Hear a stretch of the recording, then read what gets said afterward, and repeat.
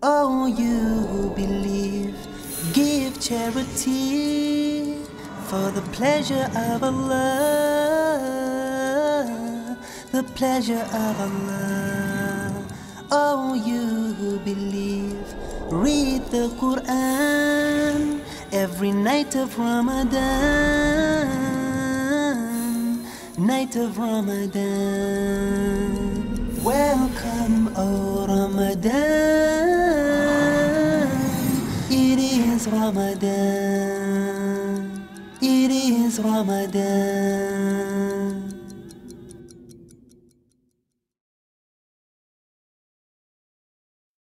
Dear brothers and sisters in Islam and humanity, Assalamu alaikum wa rahmatullahi wa barakatuh. May the peace, the mercy and the blessings of Allah subhanahu wa ta'ala be on all of you. And welcome to the show, Ramadan, a Date with Dr. Zakir. I'm your host, Yusuf Chambers, and today we will be discussing the topic from this Ramadan to the next Ramadan. Assalamu alaikum, Dr. Zakir. Wa alaikum assalam wa rahmatullahi wa barakatuh. Well, I've got some bad news for you. I'm afraid it's the last in the series of programs today. We'll accept it from us, inshallah. Ameen, inshallah. But it's good news because I'm sure that you're very busy and you can continue all your work in the dawah to our non-Muslim brothers and sisters all around the world, inshallah. I would like to ask you a question on the topic regarding, what are we going to do after Ramadan ends and until the next one comes? Because we seem to be in a state of spiritual loss after Ramadan. So this is why, obviously, we're having this program. And this will give enthusiasm and motivation for the brothers and sisters, inshallah, to continue all the righteous acts that they've been involved with throughout the 30 days of Ramadan, inshallah. So in one line, how can the Muslim brothers and sisters around the world remain steadfast from what they achieved in Ramadan? Alhamdulillah, wassalatu wassalam ala rasulillah wa ala alihi wa sahbihi ajma'in, amma ba'd. A'udhu billahi minash shaitanir rajim. Bismillahir rahmanir rahim. Rabbi shrah li sadri wa yassir li amri wahlul 'uqdatam min lisani yafqahu qawli. If a Muslim goes through the month of Ramadan and he fasts during the day and he offers the night prayer during the night and he's accustomed to doing the good deeds, then inshallah he should continue doing the same things throughout the year. This is the sign of a true believer. And Allah subhanahu wa ta'ala is ever watching. Indeed, steadfastness after the month of Ramadan, it is the greatest sign what a person has achieved in the month of Ramadan. And a person who is steadfast after Ramadan and he continues doing the good deeds, all the fara'is and night prayers and sunnahs, etc., it is one of the best signs that his fasting has been accepted by Allah subhanahu wa ta'ala. It's a sign of acceptance. And Allah says in the Quran, in Surah Fussilat, chapter number 41, verse number 30, in case those who say, our Lord is Allah, and they stand firm, straight, and with steadfastness, and angels descend on them from time to time, and they say, fear ye not, nor you grieve. And inshallah, glad tidings will descend on you of the eternal bliss, that is Jannah, paradise, which is promised for people like you. Allah repeats the message in Surah Aqaf, chapter number 46, verse number 13, that indeed those who say that Allah is our Lord and stand firm and steadfast, on them shall be no grief, nor will they have any fear. And our beloved Prophet Muhammad said, it's mentioned in the hadith of Sahih Muslim, volume number 1, in the book of purification, hadith number 450, Muhammad said that the 5 daily prayers and 1 Jummah Salah to the next Jummah Salah and 1 Ramadan to the next Ramadan, these are the periods for the expiation of your sins, as long as you abstain from major sins. All these acts, 5 daily prayers, Jummah to Jummah Salah, and Ramadan to Ramadan, as long as you abstain from the major sins, doing these acts, it's expiation of your sins. So once you fast in the month of Ramadan, properly following all the commandments of Allah subhanahu wa ta'ala, and then stay steadfast, and the next Ramadan, inshallah, all your sins except for the major, they'll be forgiven. It's mentioned in Sahih Muslim, volume number 1, in the Book of Faith, hadith number 62. The beloved Prophet Muhammad sallallahu alaihi wasallam, once there's the person who comes to him and he asks him that, "O Prophet, tell me regarding the deen of Islam something after which I will not have to go to anyone besides you." And the Prophet said, "Believe in Allah and remain steadfast in it." Allah subhanahu wa ta'ala says in Surah Ibrahim, chapter number 14, verse number 27, Allah subhanahu wa ta'ala will establish those firm in faith who believe in the word and then stand firm and steadfast. And Allah will let astray those who do wrong. From this verse of the Quran, we come to know that a person should be steadfast in faith, and inshallah those are the people who are the righteous people. The beloved Prophet Muhammad said, it's mentioned in Sahih Bukhari, volume number 7, in the book of Dress, hadith number 5861. Hazrat Aisha, may Allah be pleased with her, she says that Prophet Muhammad used to construct a room with the hasir and pray in it during night time. And daytime he used to flatten it and sit on it. Later on, when people came to know, they started praying along with the Prophet. And the group kept on increasing. And when it increased to a large number, the Prophet turned and told them that, do the deeds how much you can do, but be constant in it, even though it is few. That being constant is important. For Allah subhanahu wa ta'ala does not get tired of giving rewards, but you can get tired. It's mentioned in Sahih Bukhari, volume number 8, hadith number 6465. Hazrat Aisha, may Allah be pleased with her, she narrates that the Prophet said, the most loved deed by Allah are those deeds that are done constantly, even though they're few. So the Prophet said, do those deeds which you're able to do, don't overburden yourself, and Allah loves those deeds which are constant, even though they're few. So it's the duty of every Muslim that after the month of Ramadan, he should remain steadfast in their faith. If he used to fast during the month of Ramadan, yet he has opportunities to do the voluntary fast which the Prophet has recommended throughout the year. If a person used to pray at night time during the month of Ramadan every day, he can yet pray at night time after Ramadan. If he used to give zakat al-fitr towards the end of the month of Ramadan, he can give charity throughout the full year. And all the good deeds that he used to do, whether reading the Quran in the month of Ramadan, he can continue throughout the year.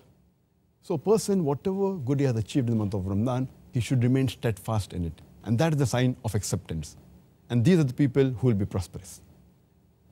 Jazakallah khair. And I think that there's adequate information there for the people to take heed and continue the good, righteous actions that they've accumulated and made constant in this month of Ramadan. Next question is, what exactly do you think an ideal condition of a Muslim that has gone through the whole month of Ramadan and has come out to the end now? What is the ideal condition? The ideal condition or the desired condition of a true Muslim after the month of Ramadan should be that first and foremost, he should thank Allah subhanahu wa ta'ala for making him able to fast during the full month of Ramadan, and as well as offer qiyam in the month of Ramadan. The condition of a true Muslim is better after Ramadan than what it was when Ramadan started. And his good deeds should have increased.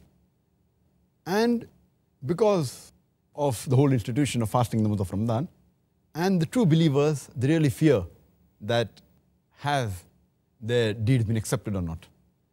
And the righteous predecessors, always, they competed with each other in the righteous work and to strive for perfection in the good deeds, but hoping that it will be accepted by Allah subhanahu wa ta'ala and fearing that it should not be rejected.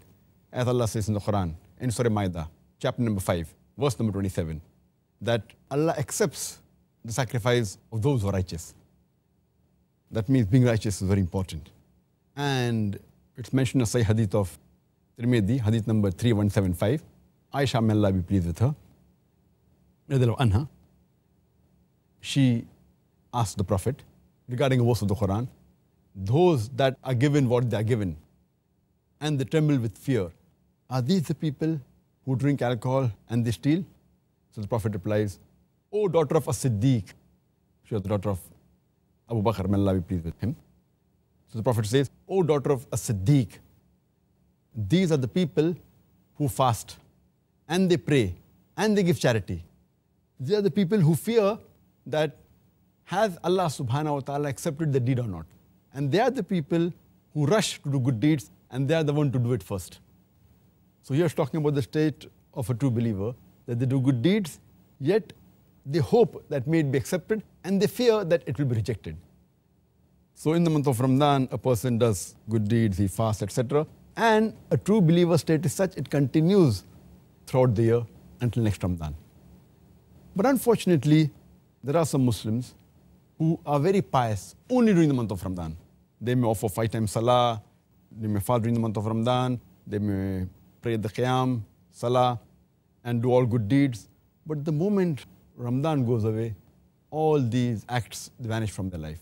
Some of them are even neglectful of their prayers. Some don't pray Jama'ah Salah, some don't even get up for the Fajr Salah. When they used to read the Quran in the month of Ramadan, they no longer read. And it's a pity that the deeds, they vanish after the month of Ramadan. As though that they believed in Allah only in the month of Ramadan. It's a pity and it's a wrong thing, as though the Muslims believe that Allah is only in the month of Ramadan and the other months He doesn't exist. So we pray to Allah subhanahu wa ta'ala that may He make us and all of us be steadfast as we were in the month of Ramadan throughout the year until the next Ramadan, inshallah. Ameen, inshallah. Well, Dr. Zakir, I agree with you. And I think it's very, very sad that so many of us neglect our deen after the month of Ramadan. But perhaps you could persuade some of us to retain some of the good deeds that we've accumulated and we've started doing during the month of Ramadan by telling us what are the means by which we can continue doing those righteous actions after the month of Ramadan and beyond, inshallah. Number one is to ask the support of Allah subhanahu wa ta'ala, to ask His help. As Allah says in the Quran in Surah Al-Imran chapter 3 verse 160, if Allah helps you, none can overcome you. If Allah forsakes you, who is there then who can help you? So let the believers put their trust in Allah subhanahu wa ta'ala. So first and foremost, we should seek the help of Allah subhanahu wa ta'ala and ask Him to guide us on the right track and see to it that He keeps us steadfast after the month of Ramadan.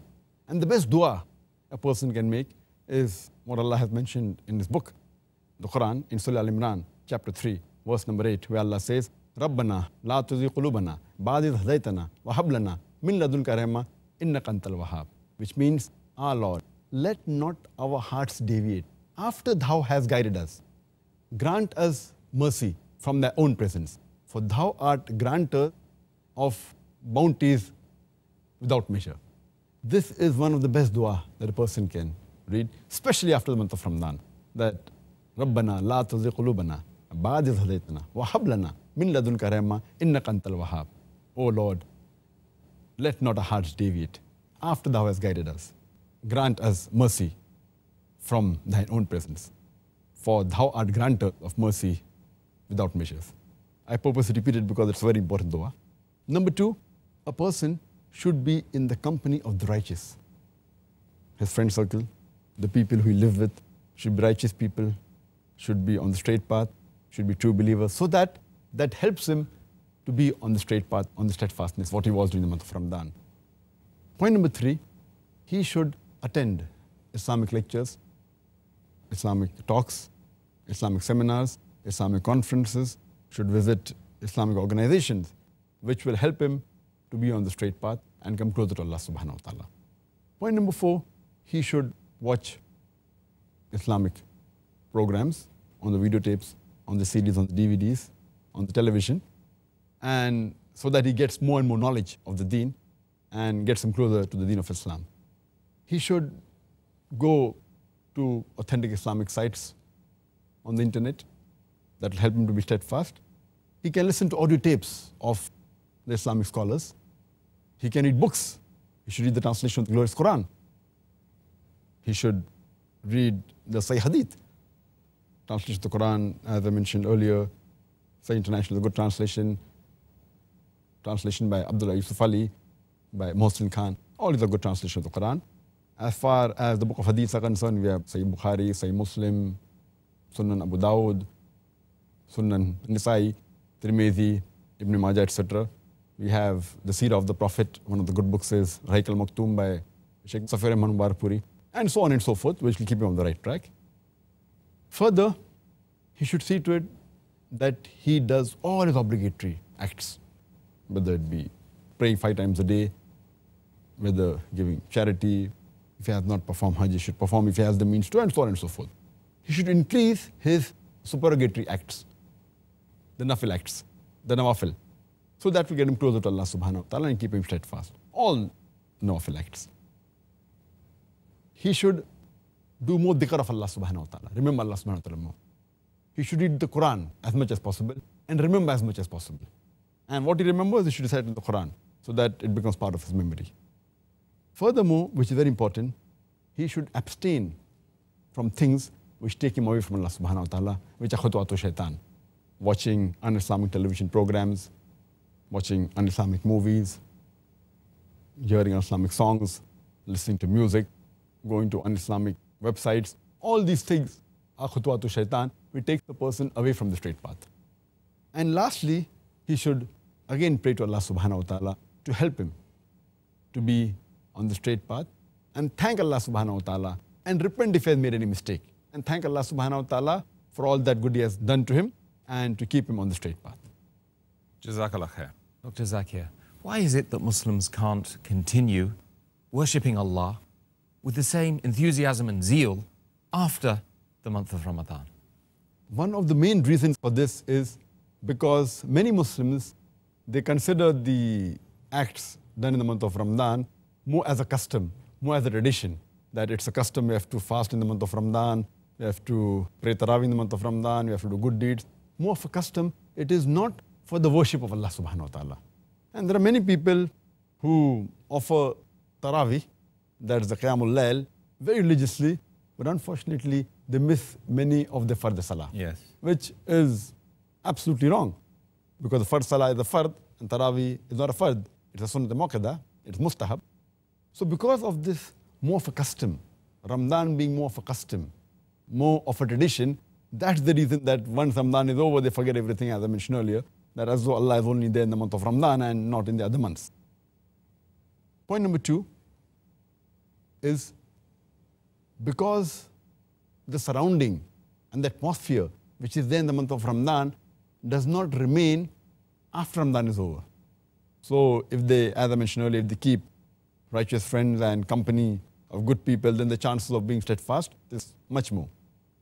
And thirdly, that because of weak faith, many a time, the act of righteousness keeps on becoming less and less. In the starting of Ramadan, people are enthusiastic and they overdo it sometimes.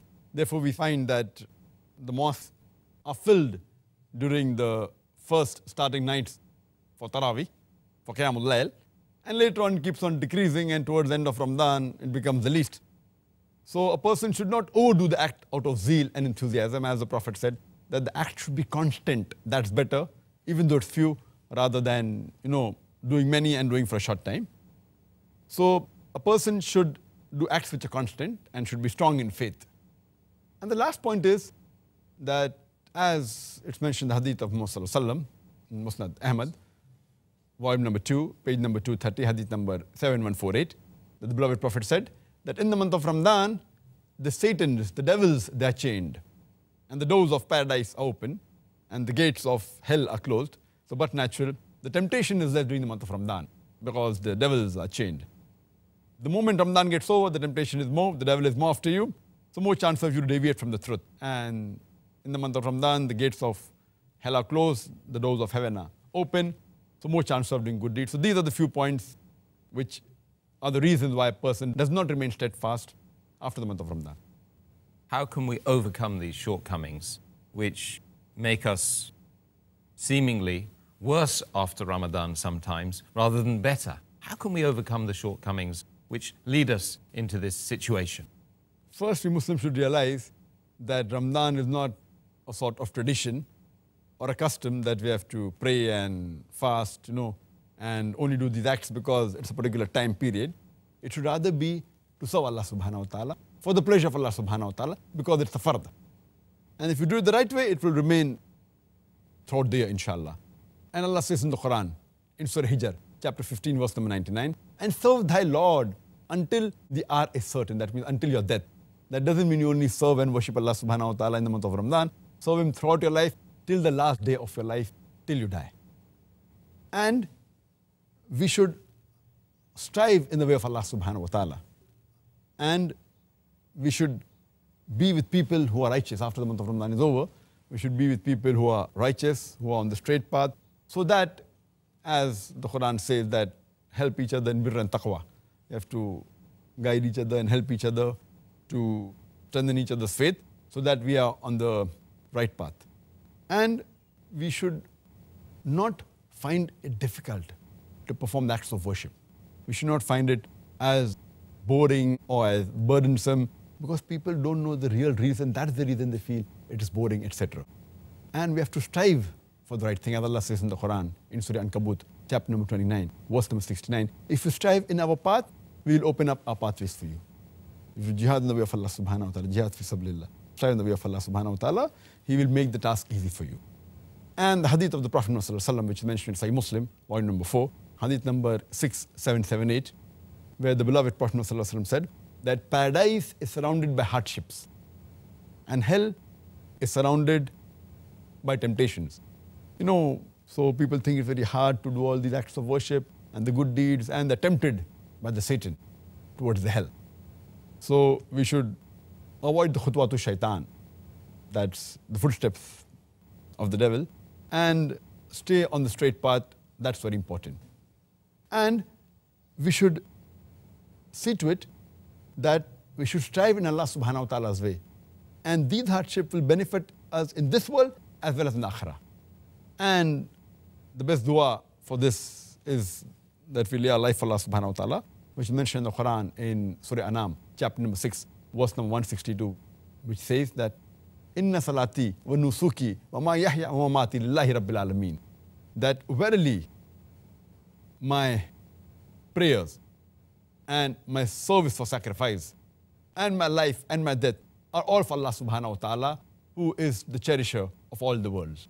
So we tell Allah subhanahu wa ta'ala and we pray to Him that my prayer is only to you, and my service and my sacrifice for you alone. My life and my death is for you alone, the Lord of all the worlds.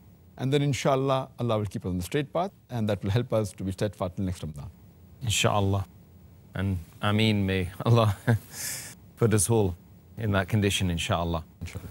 Dr. Zakir, since Ramadan is the month that trains your mind towards patience, could you tell the viewers about the significance of patience? As far as the word patience is concerned, that is sabr, it's mentioned in the Quran 102 times. And it is one of the most important virtues in Islam. And through patience, you can come closer to Allah subhanahu wa ta'ala. And the Quran says in several places that Allah is with those who are patient.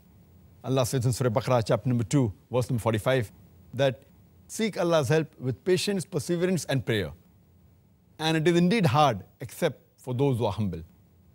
Allah says in Surah Baqarah, chapter number 2, verse number 153, Ya ayyuhal lazina amanus ta'inu min sabri wa salah. Inna Allah ma sabrin. That, oh, you believe, seek Allah's help with patience, perseverance, and prayer. For verily, Allah is with those who patiently persevere. Allah repeats a similar message in Surah Baqarah, chapter number 2, verse number 155 to verse number 157, that surely we will test you with something of fear and hunger, with loss of goods and lives, and fruits of toils. And those are successful, those who patiently persevere. And the verse continues. And when struck with a calamity, they say, Inna lillahi wa inna ilahi rajiun. That from Him we come and to Him we return. From Allah subhanahu wa ta'ala we come and to Him is our return. Here Allah talks about patience, about perseverance. Allah says in the Quran, in Surah Al-Imran, chapter number 3, verse number 200, that, oh, you believe, persevere in patience and constancy, and strengthen each other so that you may prosper. Allah says in the Quran, in Surah Hud, chapter number 11, verse number 150, and be steadfast in patience, for verily Allah will not suffer the reward of those who are righteous. Allah repeats the message in Surah Nahl, chapter number 16, verse number 127, that be patient, for verily patience is from Allah. And one of the criteria to go to Jannah is sabr, that's patience.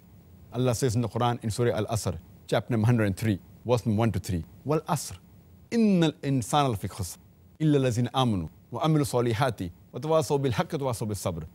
Indeed, mankind is in a state of loss, except those who have faith, those who have righteous deeds, those who exhort people to truth, and those who exhort people to patience and perseverance. So one of the criteria to go to Jannah is that you should have sabr. The minimum 4 criteria to go to Jannah: Iman, righteous deeds, exhorting people to truth, exhorting people to patience and perseverance. If any one of them is missing, under normal circumstances, you shall not go to Jannah. Because Allah says that patience is a requirement. If Allah wants to forgive you, it's a different question. As Allah says in Surah Nisa chapter 4 verse 48 and Surah Nisa chapter 4 verse 116. If Allah pleases, He may forgive anything. But the sin of shirk, He'll not forgive. But under normal circumstances, if any one of these 4 criteria are missing, you should not enter Jannah. And one of them is sabr. And in the Quran, in Surah Shara, chapter 94, verse 5 and 6, says, Inna ma'al usri yusra, wa inna ma'al usri yusra. After every difficulty, there is reward. After every difficulty, there is success. That means hard times are there, but inshallah, in the end, there is success. So we have to be on the straight path, we have to do sabr. And the translation of sabr, as I mentioned, it is patience. It leads to self-restraint. And sabr also means constancy. It means forbearance. It means endurance. It means perseverance. There are various different shades. And if a person is patient, then it gets him success. A person who is impatient, he gets irritated, he gets angry, he is very short-tempered, he may fire some of his staff, he may lose his school, he may behave badly with other people. So impatience is very wrong. Think what you can do, you cannot do because of impatience. And if a person is calm and sober, he can think properly, and success is more closer to him. An impatient person, he gets violent, he gets irritated, he gets frustrated, and the thing which he can do cannot be done. Rather, patience converts a thing which I can't do into a thing which I can do. And patience is very important for success in this world as well as the akhirah. May Allah subhanahu wa ta'ala rid us of these negative qualities and allow us to have sabr Ameen. And succeed ultimately in the hereafter, inshallah. Next question, Dr. Zakir, relates to the fact that now, of course, Ramadan is over and the devils are set free. Many of the youth, not to mention other people, adults as well, will revert to their bad habits of watching television. Could you shed some light on the issue of watching television and its harmful effects? Television does multiple times more harm than good. It harms a person spiritually, morally, socially, and economic-wise. There are various, we can give a talk only on the ill effects of only on television. Number one is that I call it rather, it's a khutwatu shaitan. It's the footstep of the devil for many reasons. Number one is that it many a time prevents a person from offering salah. A person gets addicted to the TV. So Muslims, though he realizes the time is okay, I'll pray after 5 minutes, and he watches the program, the soap or the opera or whatever it is, and he misses salah. Number two, there is too much of obscenity on the television. Normal channels that you see, the entertainment channels, you find so much of obscenity. And Allah says in the Quran in Surah Nur, chapter number 24, verse number 30, say to the believing man that he should lower his gaze and guard his modesty. Whenever a man looks at a woman, if any unashamed thought, any brazen thought comes in his mind, he should lower his gaze. The next verse speaks for the woman. Surah Nur, chapter 24, verse number 31. Say to the believing woman that she should lower her gaze and guard her modesty. That when she looks at any man and any unashamed thought comes, she should lower the gaze. So now, how can a Muslim watch television on which you find ladies without hijab, immodest, many of them, the clothes that they wear, they expose more of the body than cover the body. Supernatural, most of the channels that you see, more than 99%, you can safely say, more than 99% are haram, as far as Islam is concerned. People give excuses, oh, why not news channels? Even news channels, the ladies that they come, they dress up, they're not having hijab, etc. And the obscenity that is there, it is tremendous. And there are many reports, which if time permits, I'll tell you later on. And the second is obscenity on the television. Number 3 is the extravagance. That when we see any channel, the advertisements, they entice a person to buy things which are not required. You may see a latest car that's launched in the market, and your desire will be there to buy it. You may want a very big house, or things which aren't required of luxury, extravagance, as Allah says in the Quran in Surah Isra, chapter number 17, verse number 26 and 27. That do not be extravagant, do not be a spendthrift. For verily, the person who's a spendthrift is the brother of the devil.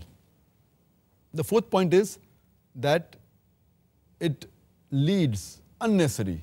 There's too much of glamour and fame. The person tries to get involved in that glamorous world, seeing the actors and the other people, and they try and imitate them, they try and emulate them. They become their idols and they become the heroes rather than Muhammad Sallallahu Alaihi Wasallam and the Sahabas. Number 5 is that there's too much of violence on the television. And that really influences the person's lifestyle. And there are several reports on that too. Furthermore, there's too much of drug addiction, there's too much of fighting, etc., which a person gets involved. Oh, some people, it's nice to have drugs. When a young person sees that, he tries to at least try it out. And that's how drug addiction increases, alcoholism increases, and there are various. Just to cut short, I'll just give you some of the reports. There's a special report done only on the effect of television on children. And since 1950, more than 1,000 surveys and researches were done on the effects of television on children and young adults. And according to a survey which was present in the Senate Committee of Judiciary in USA in 1999, it says that because of young children and young adults watching television, it makes their lifestyle violent, they're aggressive, and they're unsocial. According to the report of Houston, a survey was conducted in 1992, by the time a child reaches the age of 10, and if he watches television, the average hours that a person in USA watches, he would have viewed 200,000 violent acts on television and 40,000 murders. Imagine what impact it will have on that young mind.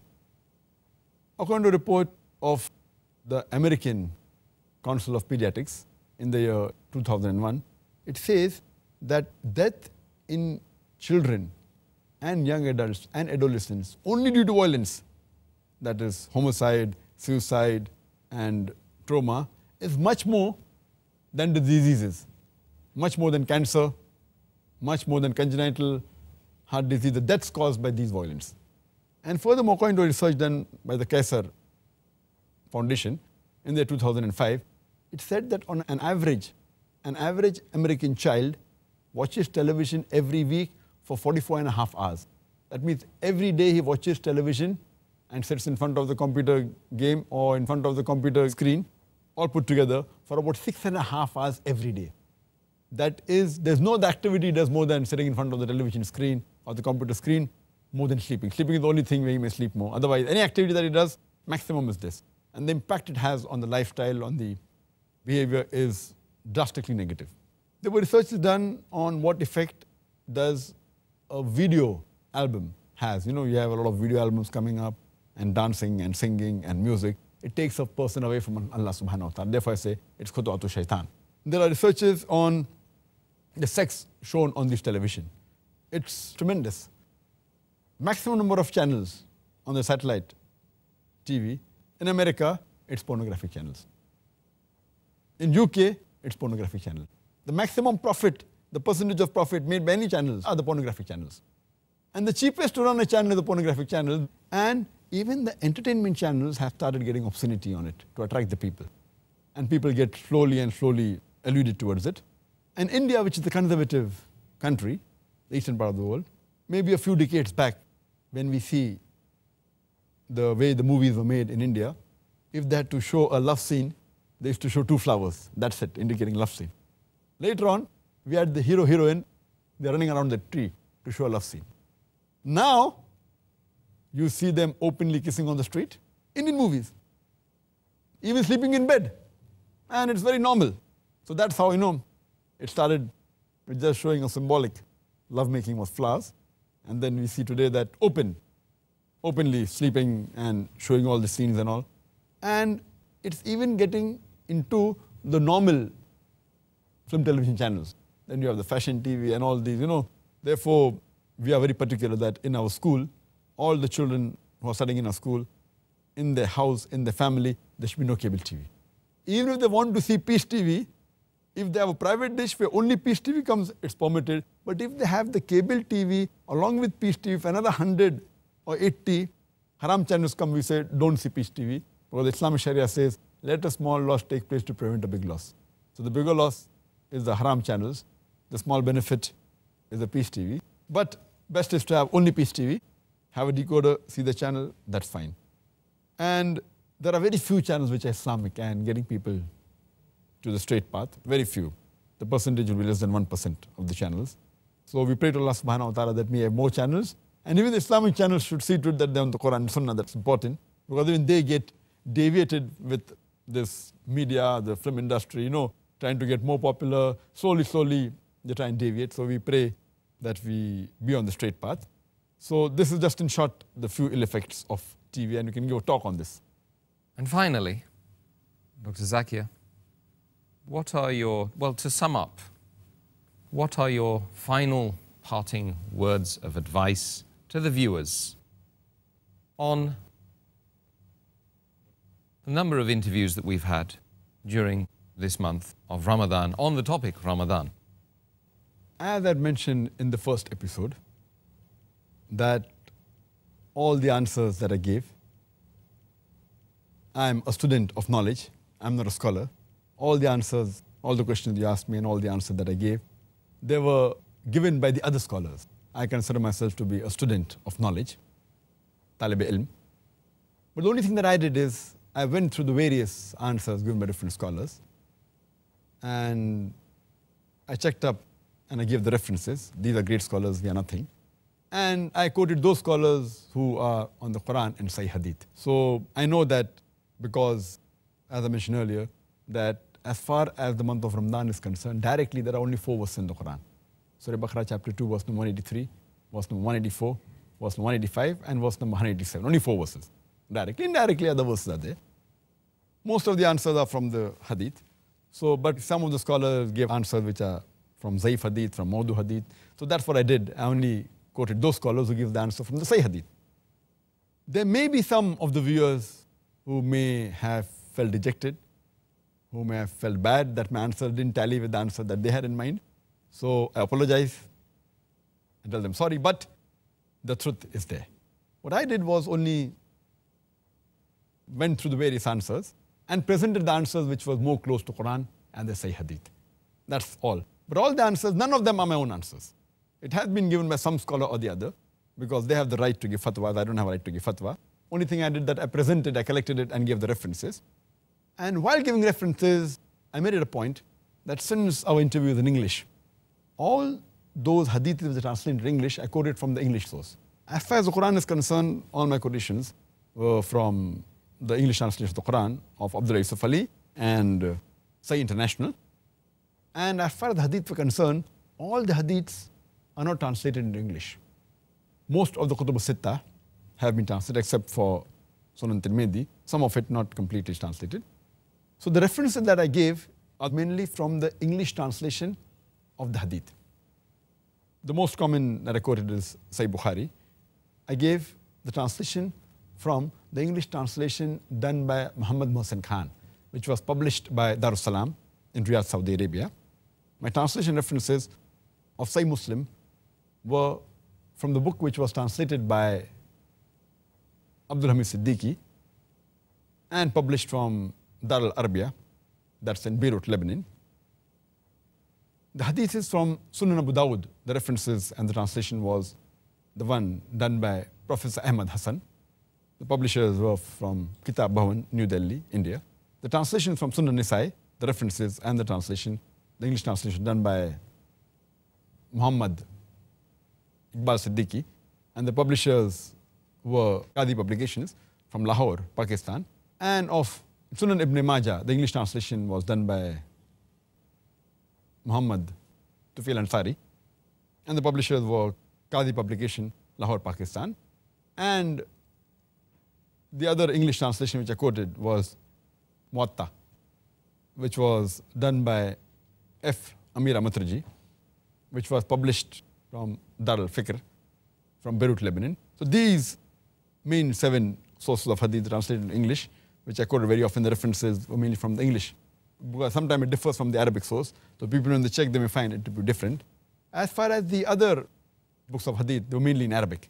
So the references are main of the Arabic, like Sunan Tirmidhi, Musnad Ahmad, Sunan Bahaki, also Musnad al-Hakim, Musannaf Ibn Abi Shayba, Musannaf Abdul Razak, Say Ibn Khuzaymah, Say Ibn Hibban, Say At-Targhib, Say Jamia,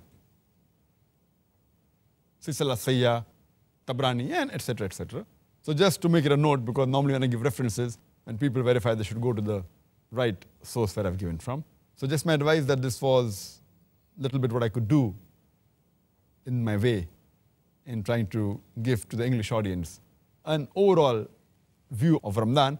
May Allah accept it from me, and all the good and all the right thing that I said is from Allah subhanahu wa ta'ala, and all the wrong thing is from me and from the shaitan, and I ask Allah for forgiveness for that, and ask Allah subhanahu wa ta'ala to accept my effort, your effort, and the efforts of the viewers in trying to strive in His way and trying to come closer to His path. May Allah accept it.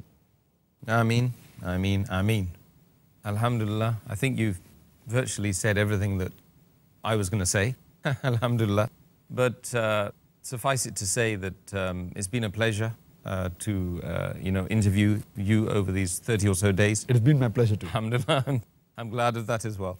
And I think that this is something we've set up now, which is probably going to continue next year and the year after, inshallah, if Allah subhanahu wa ta'ala allows us the life in our limbs to continue the work of Allah subhanahu wa ta'ala, His work, His righteous work in giving knowledge of the Quran and the Sunnah of the Prophet Muhammad sallallahu alayhi wasallam for the whole of humanity, as it has been described in the Quran. This is what it's all about. Well, Dr. Zakir, Jazakallah, and may Allah subhanahu wa ta'ala reward you for all your effort over the last 32 days. Reward you too, man. Immensely enjoyable, as I've said to you before. Alhamdulillah, Allah reward you, inshallah. Inshallah. Brothers and sisters in Islam and humanity, viewers of Peace TV, may Allah subhanahu wa ta'ala keep you steadfast upon the deen from this Ramadan until the next Ramadan. You and us. Jazakallah khair. Assalamu alaikum wa rahmatullahi wa barakatuh. حافظين ذاكرين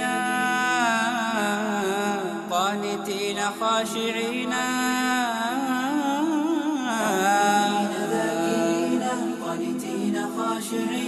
مسلمين مؤمنين للإله عابدين. شهرنا صوم وعتق وقنوت فيه صدق، يومنا صبر ورفق بدموع البائسين. رمضان قد أهل بالصيام وأطل مسعدا أهلا وخلا ليته في